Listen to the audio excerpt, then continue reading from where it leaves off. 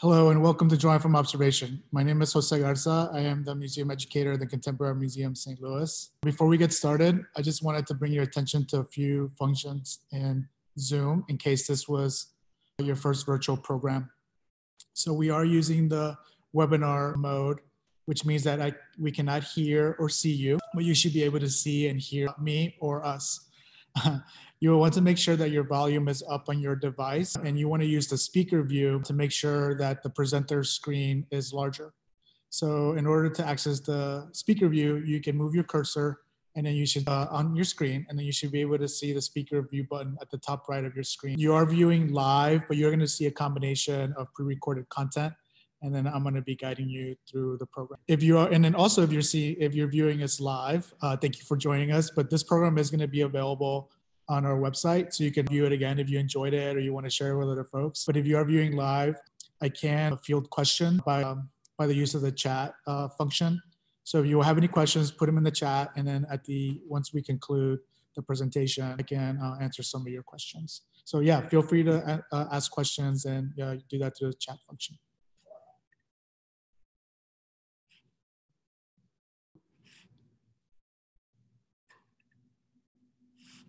So Drawing from Observation has been adapted for virtual delivery of health and safety concerns due to COVID-19. Typically, we would be meeting in the gallery, we would be looking at an exhibition, and then we would be talking about a particular drawing format and technique and using it as a reference. But since we are meeting virtually, we're going to take this as an opportunity to do things a little bit differently, maybe experiment a little bit. If anything, we are going to take it as an opportunity to engage with our interest in drawing and then expand on its possibilities. So this program will feature an exhibition spotlight still. I'm going to introduce a drawing technique, and then we'll have a special guest that'll talk about the technique that we'll be referencing and then how it relates to what they do.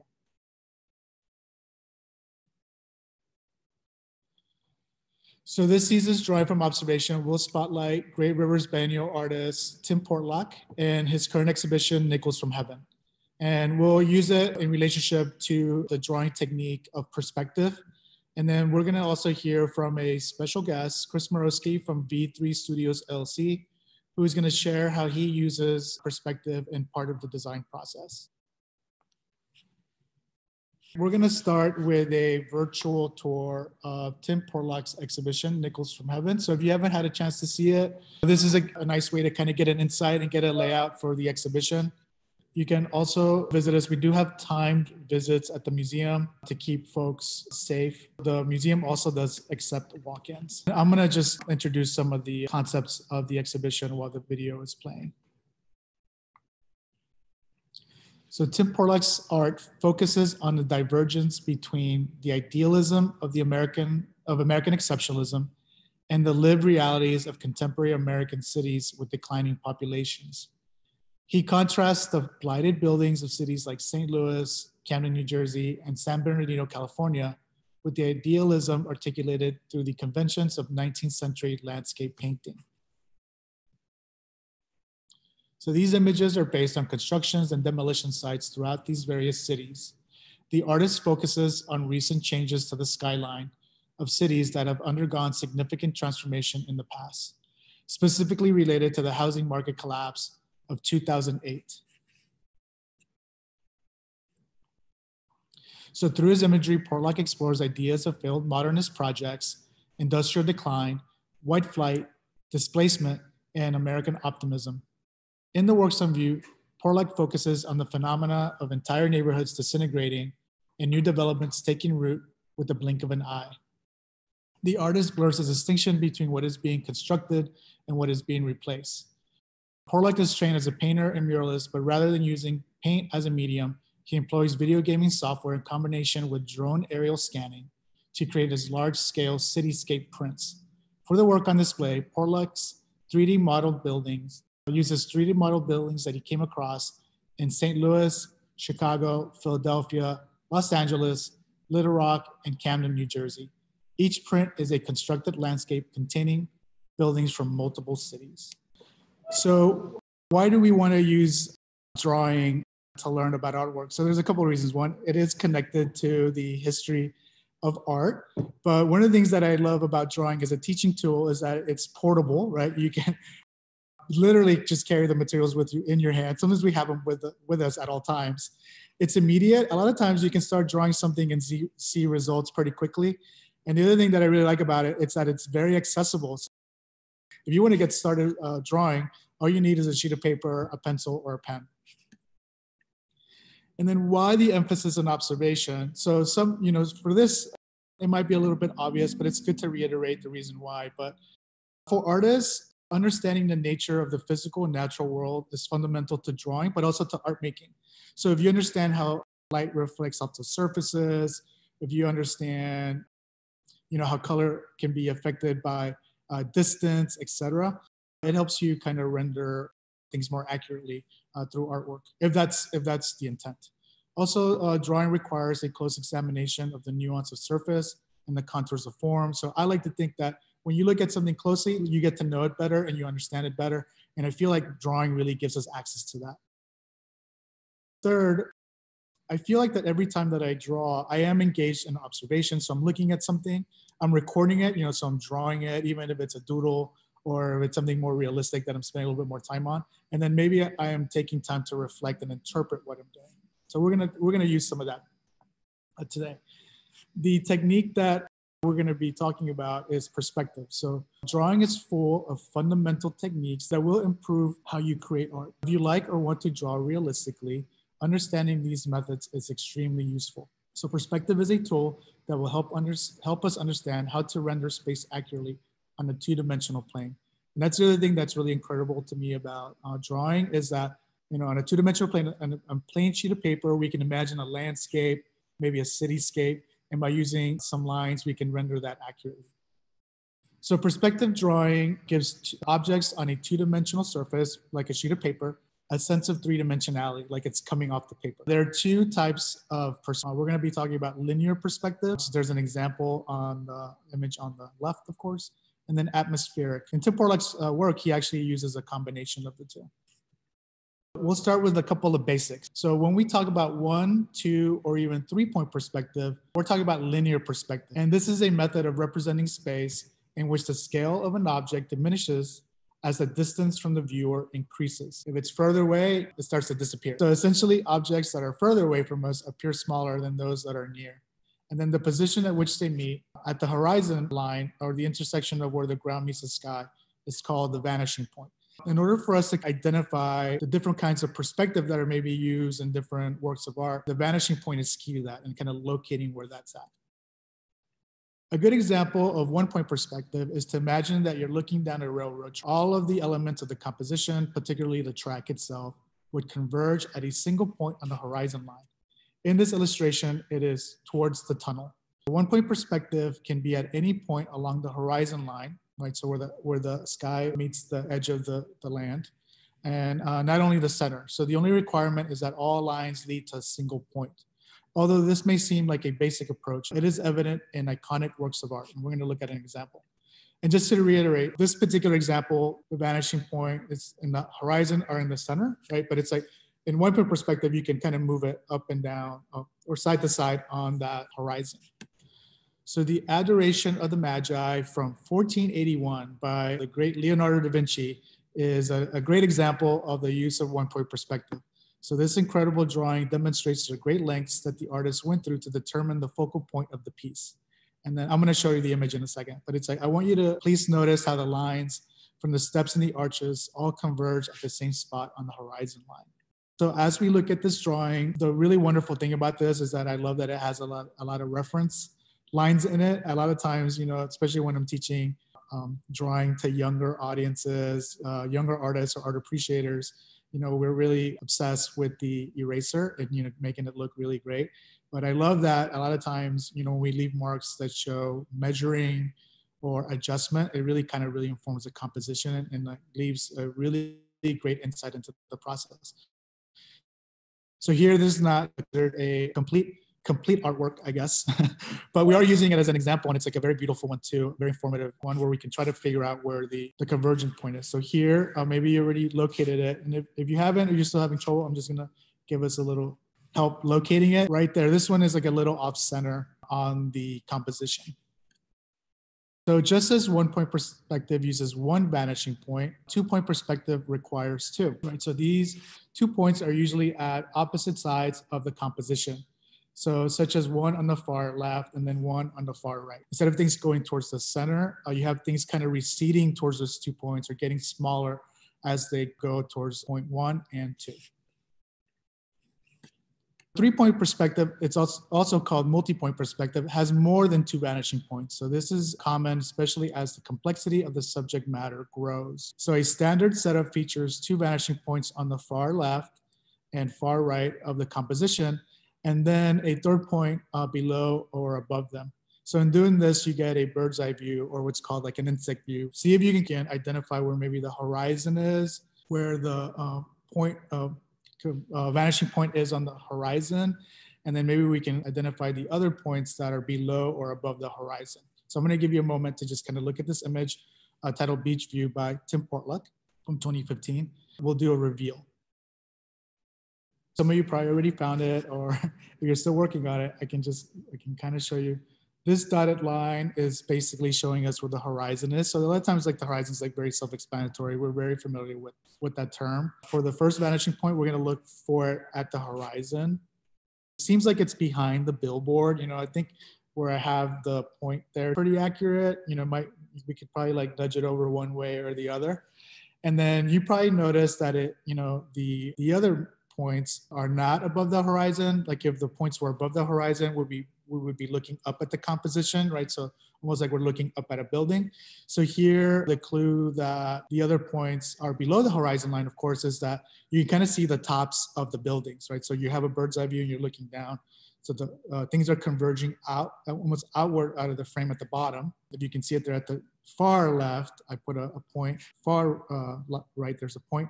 These points are probably more accurately depicted if they were outside of the picture frame, because they kind of keep continuing past that point, which gives you a really nice sense of scale, kind of where the image is like gives the illusion that it's expanding beyond what we can see. But that's just like a good reference there. But again, the way that we can identify these points is by some of the markers, like looking at the tops of buildings or looking up at a building, let you know whether the other points are below or above the horizon line.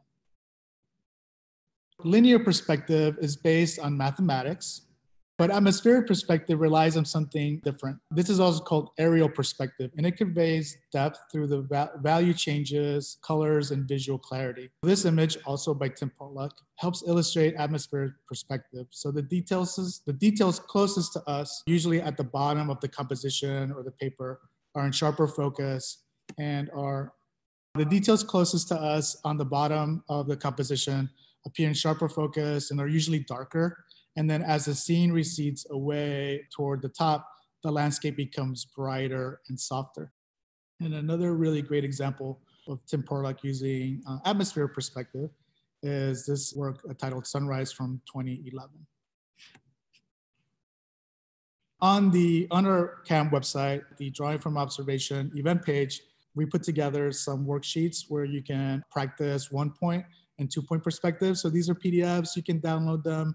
It'll get you started. Hopefully easy to follow instructions, just a couple of steps showing you kind of how to get started, and you can kind of build upon the instructions and make the composition your own. Materials for these 2 activities are hopefully pretty easy to come by. There are paper, a pencil or pen, eraser, and a ruler. If you don't have a ruler, sometimes if I misplace mine, sometimes I use another straight edge like a book, or if I have a piece of cardboard, something straight and rigid really helps. And then there's a couple of tips there that you can kind of follow, kind of help you along. So so we have a worksheet for 1-point perspective and 2-point perspective. With those worksheets, you can experiment on your own. You could always, come to the museum. You can look at Tim's work.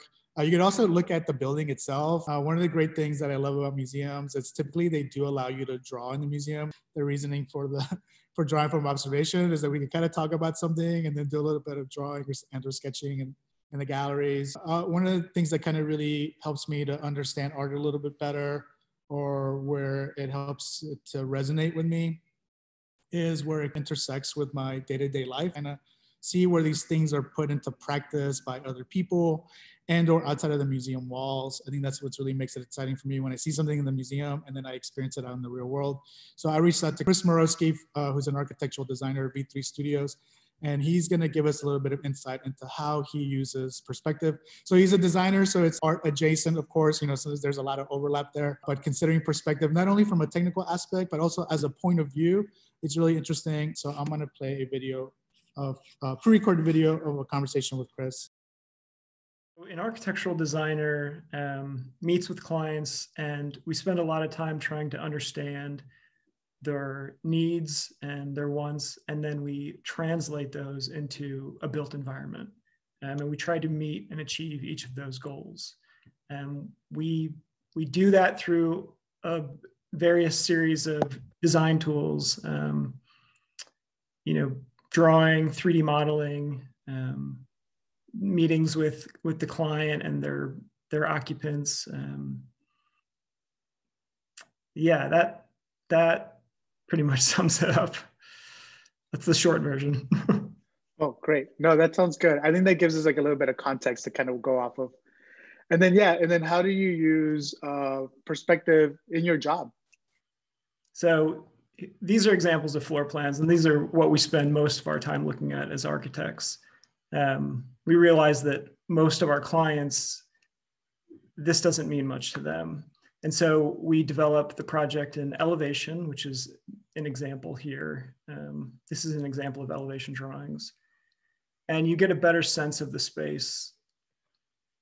So early on in the project, we start by sketching floor plans, multiple options to try to get a firm understanding of what the client's asking for and what the space requirements are. We also develop projects in sections. So this is a section cut through a building. And when I was in school, this is really what they considered the most important method of design, was designing in section, because this was the method of representation that gave you a full understanding of the volume of the space. And the idea was to inhabit the space as a user and really try to get a feel and an understanding for what that space was like. Yeah, it looks like it's because the client would be seeing it from their perspective or their eye level, right? So you're starting design from the top to see the space as a whole? Yeah, exactly. Okay.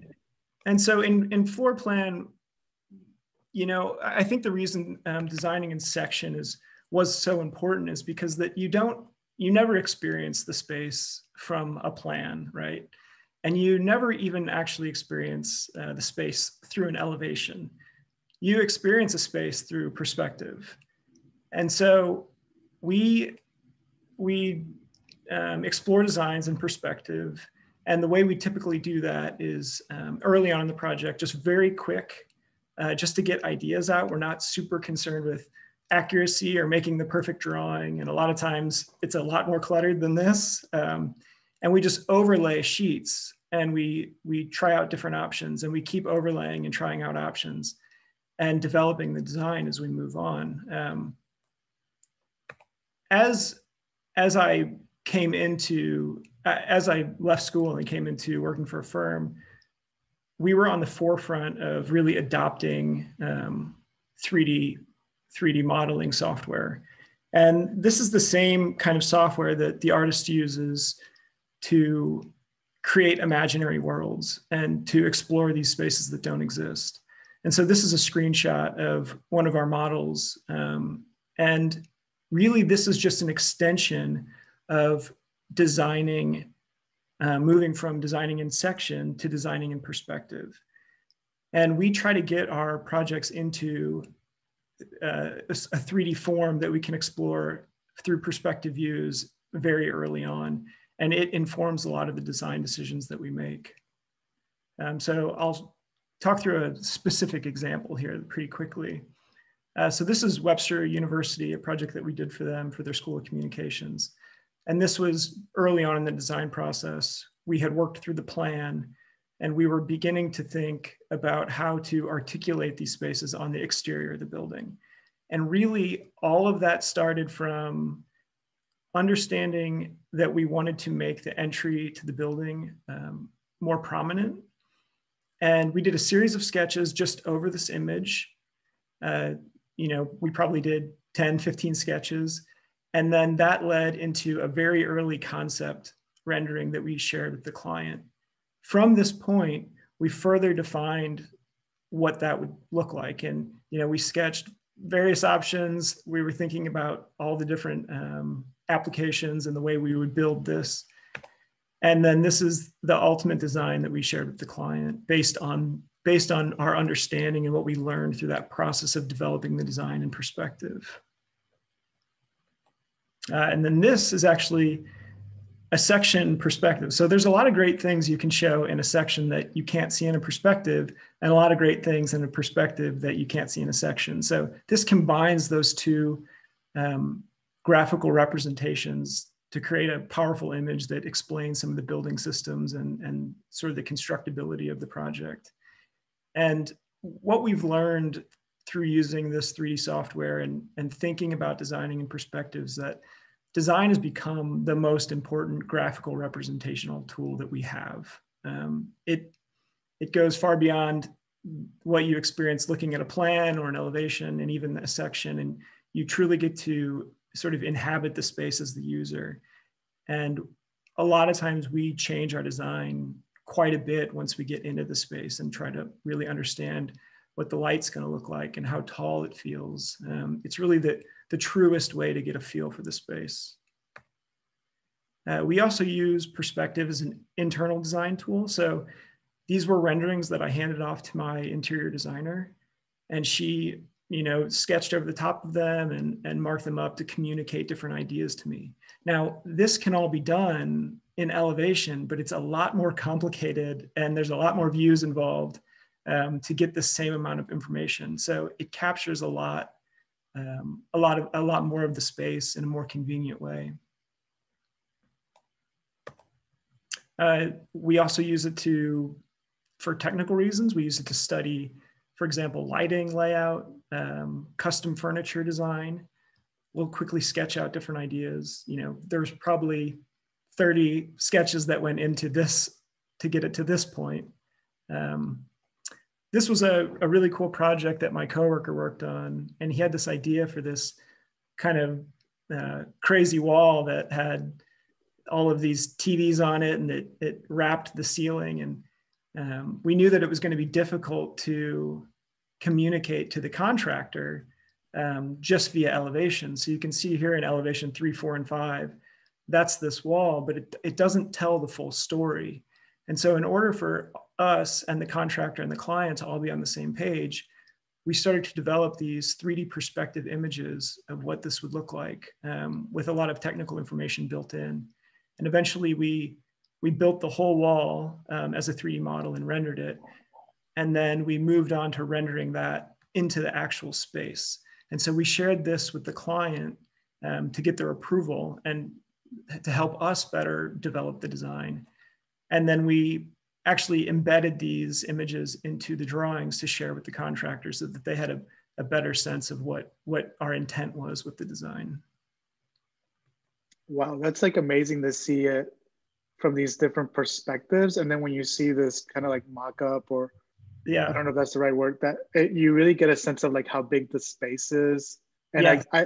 When you show me this, like I can see myself in it, which is like with the other views, I can see kind of like how it's laid out, but I don't quite see myself in the space like I do with this, of course.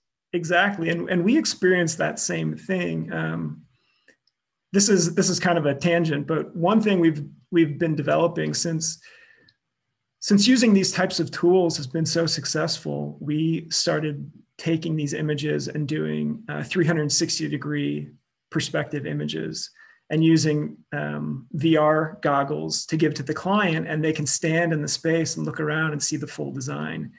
And that takes them to this next level of really inhabiting the space. And all of this is done before we've even started construction, so they can get a true idea of what the final design will be like when it's realized. Wow, so yeah, that sounds amazing. I think it's almost like how well, I think as a designer and artist work in a similar vein, where like you're kind of envisioning the possibility for something. So that kind of happens already. So being able to share that with somebody like through technology is kind of amazing. Yeah, it is. It is. And I think it's changed. It's definitely changed the way we design and the way we think about design. And I think it's become a critical tool for us to communicate that design, sometimes these more abstract ideas to a client. And they can really, it's an A to B kind of, or an A to A kind of thing. They see these renderings and they see the finished space and they just get it. So it's been incredibly helpful. So this is another project. This is an NPR. So this was Learfield Sports, or this was Learfield, I forgot what they're called now. I think they're Learfield College Inc. or something like that. They keep changing their name, but this is a company in Dallas. And this is an NPR facility right outside of Seattle.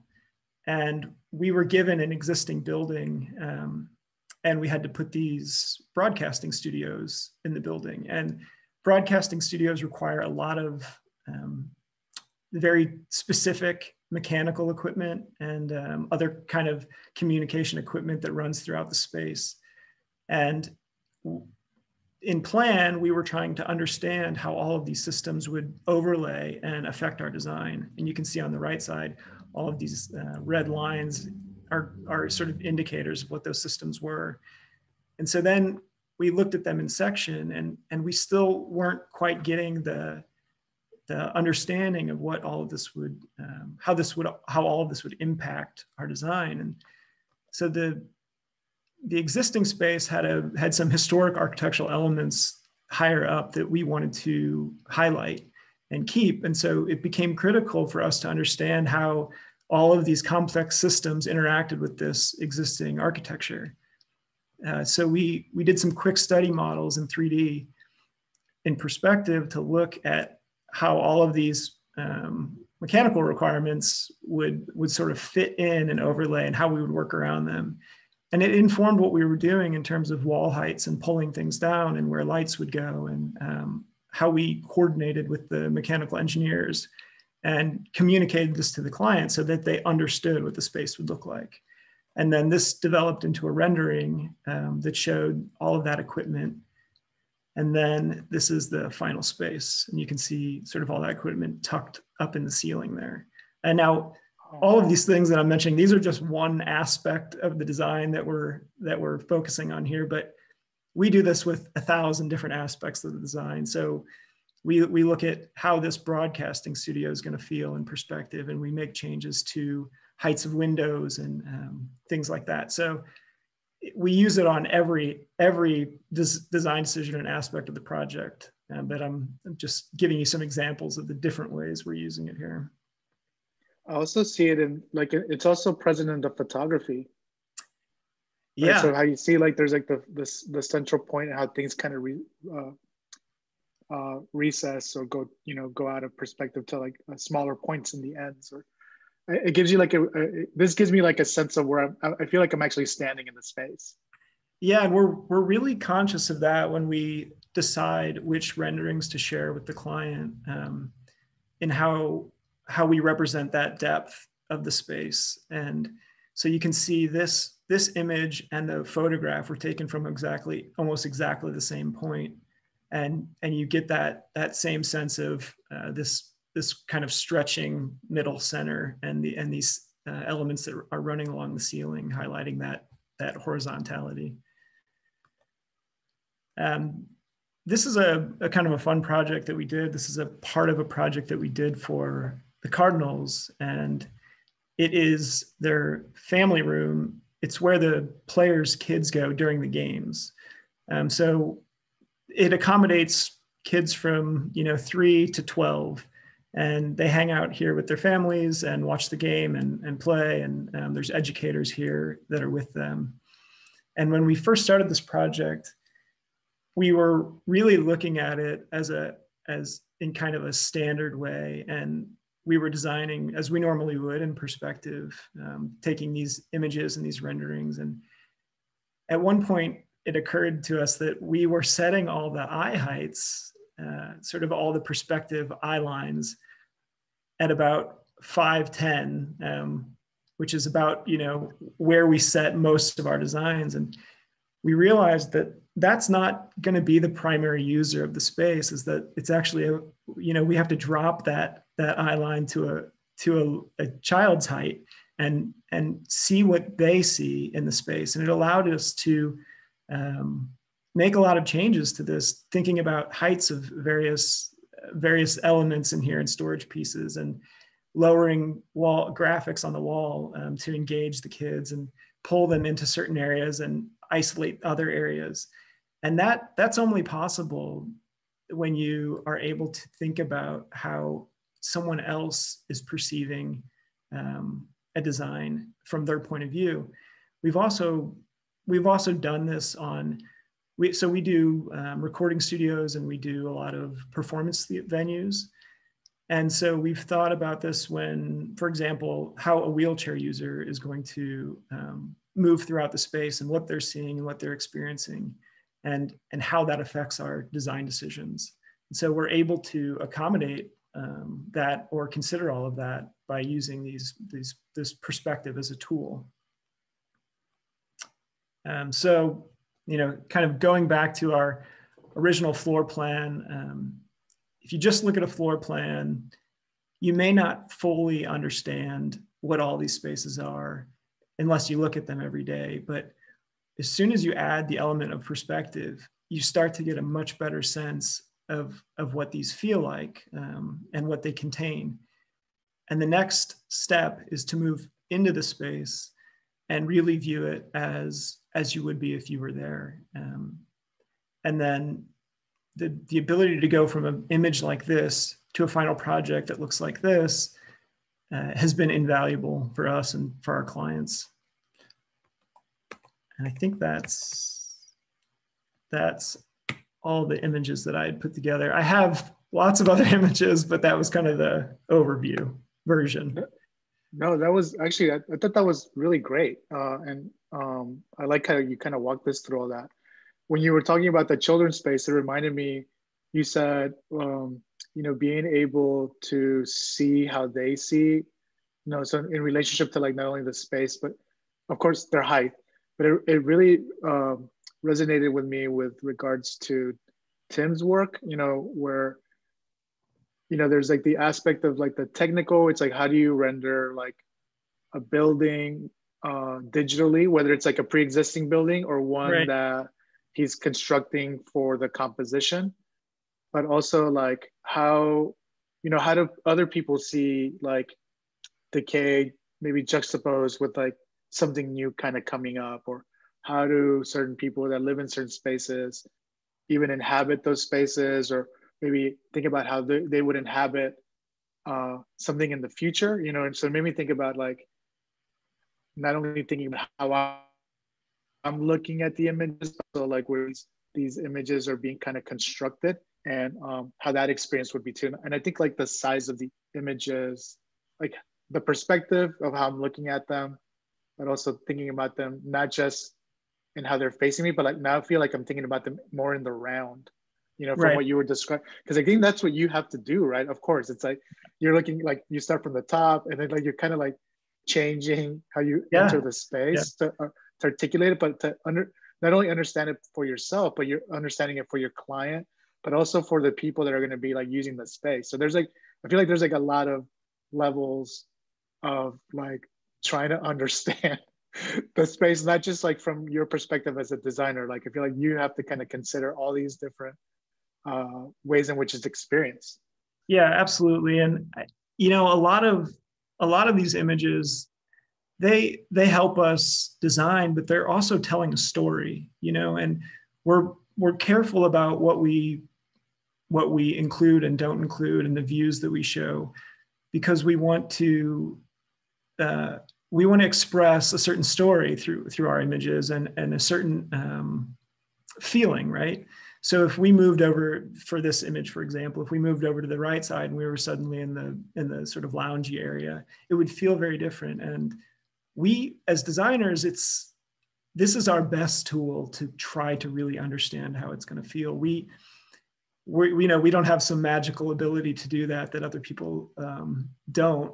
We're only able to do it through these tools and being able to 3D model the space. And I think maybe 2 years ago, we had started experiments with the VR glasses. And even that, when we go into a certain space and put on the VR glasses and look around, I immediately changed aspects of that design through that experience.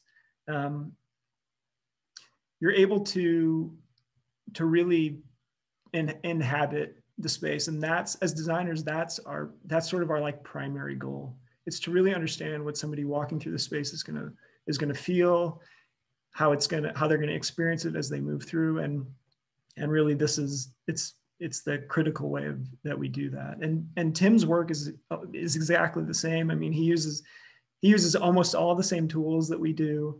He maps and models all of these elements in 3D, and he picks a view that's going to tell the story that he wants to tell, that we resonate with, and we're trying to do a similar thing. So it's great to look at his work and see this kind of technology being used in that way. We're trying to do it that sort of furthers the client's goals, but he's using it to express his own opinion and tell his own story. And I think it's awesome. Thanks for your time. This was really great. Thanks for all the insight. Really appreciate it. Cool.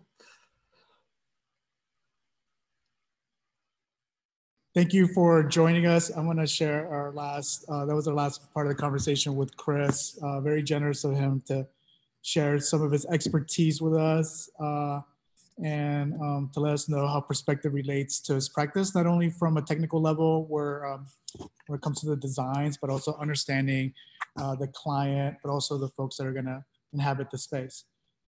So let me show you the last part of our, where is it? One moment.